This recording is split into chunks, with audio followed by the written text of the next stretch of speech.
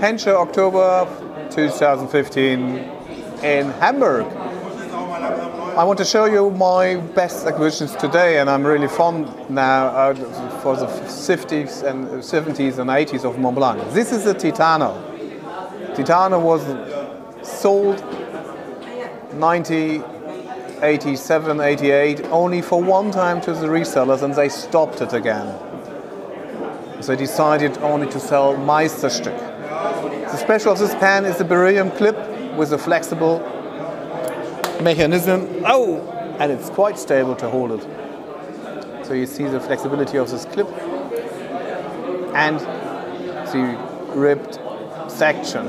I love it to have it because they're really rare. Montblanc told me they sold around 5,000 items of that. If you're lucky, you'll find the same one in lacquer gunmetal, and they have ballpoints of this shape.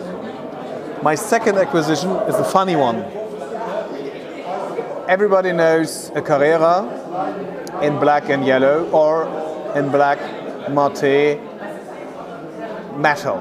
This is probably a polished one, and if you polish it, it really have a fancy metal view, and I like it, so I bought it and I saw it the first time today, and probably it's an interesting thing to tune your not good shaped Carrera to make a special one like that.